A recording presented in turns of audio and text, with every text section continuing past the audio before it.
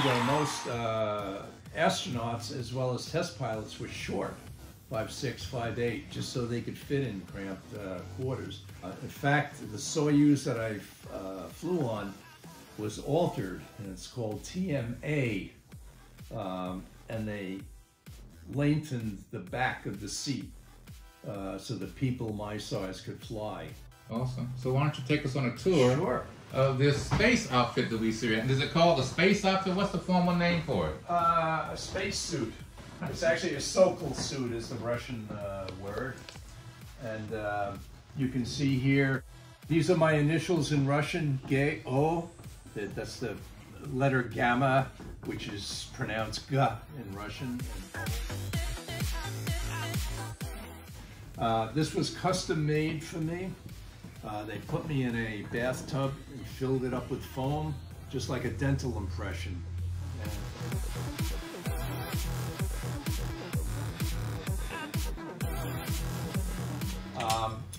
You see there are 2 air hoses going in here. Now, inside of a space vehicle, there is air, and under normal operations, you don't have to worry because, of course, there's no air in space.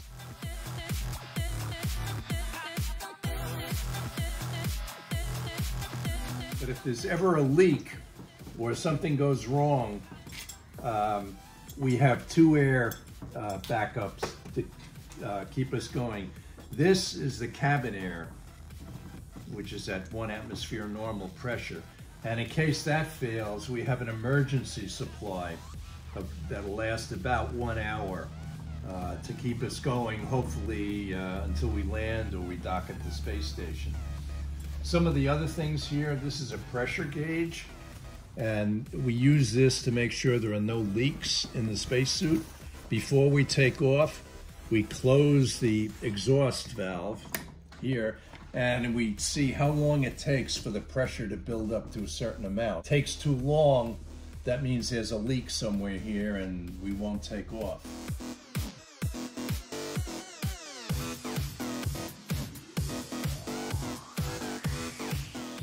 So once that test comes out all right, we reopen the air valve so that the exhaust can come out here.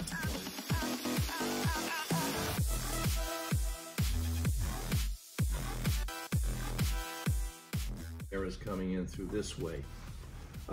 This is rubberized to keep the air in.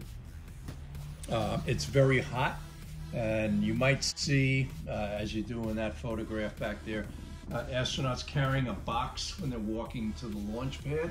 That box is a ventilator. It blows air through here because it gets very hot inside.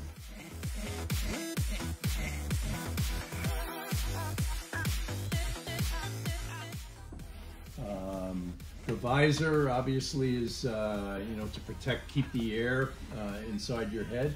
And we also have a headset with a microphone and earphones so that we can communicate with people outside. These are straps like pilots use in airplanes. We have about 6 straps to keep us in because, we want it when we're coming down, when we're decelerating, we want to make sure we stay in the seat. And also when we land on ground in the desert. And it's a pretty big, it's something like a 20-mile-an-hour auto collision. So, we have all this protection to make sure that we don't break a bone or something else goes wrong. So yeah, this was custom fit for me. And oh, here's the push to talk button. This is how we communicate with the ground or with the crew. Because with all this headgear, we can't talk to each other normally. But if we push to talk, that we can hear what each other is saying. So awesome. How fast does an spaceship go? Okay, when we're in orbit, we're traveling at 17,000 miles an hour. Wow. Now that's about 5 miles per second. So in 2 seconds, we can go past the entire island of Manhattan. Awesome. How fast does an spaceship go? Okay, when we're in orbit, we're traveling at 17,000 miles an hour. Now that's about 5 miles per second. So in 2 seconds, we can go past the entire island of Manhattan. Wow. So we're really whizzing by. quickly whizzing by. How's your body feel? Once we're in orbit, it feels fine. You know, it's like on an airplane, you're going 600 miles an hour. It feels like you're standing still. But getting there, we went from 0 to 17,000 miles an hour in less than 10 minutes. And in order to achieve that, we had to accelerate at 3.5 times gravity, or 3.5 Gs. So the force on our body was, you know, I would weigh, you know, if I weighed 180 pounds then, I would weigh almost 500 pounds with the force pushing against me because of acceleration.